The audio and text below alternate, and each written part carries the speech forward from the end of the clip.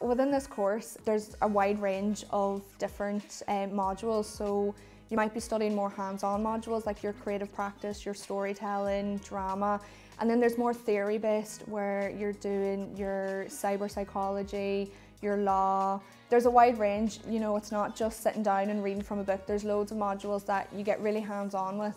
So you can go from, you know, facilitating in the art and demonstrating what kind of activities you can do with the kids to then realising how that works in your theory. So maybe how the art activity you demonstrated in art relates to the psychology side of it, and they go hand in hand then for when you're working within the sector.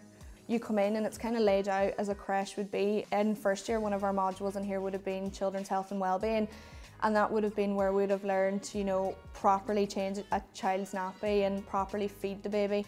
And you know, they have the babies here, they have the bottles. You would have been given hands-on demonstrations. So rooms like this really put it into perspective of what you're going to be putting your theory into practice when you go on to placement. You learn to facilitate meaningful activities for the kids through play, something you don't really think of when you're in Leaving Cert and you're thinking of doing childcare. You're kind of wondering, well, how do I help the child reach all their milestones? And then you realise it might be something as a simple game or a sensory activity.